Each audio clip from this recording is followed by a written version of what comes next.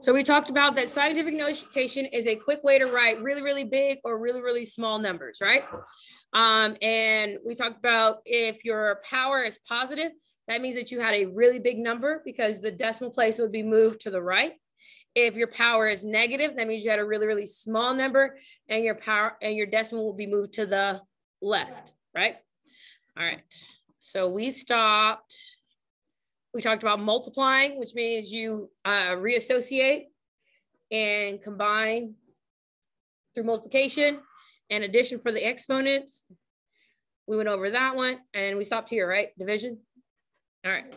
All right, so we're on dividing with scientific notation. When you're dividing with scientific notation, you need to remember that when you divide exponents, you are subtracting, right? When you're dividing exponents, you subtract.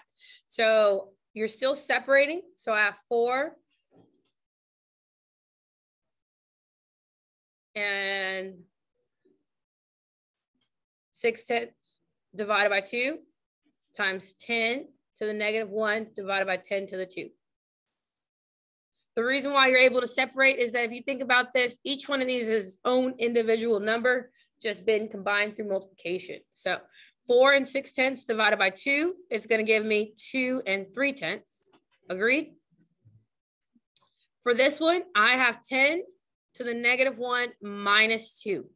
So 10 to the negative 1 minus 2 is what? 10 to the negative 3. So we have 2 times 2 and 3/10 times 10 to the negative 3 as our final scientific notation.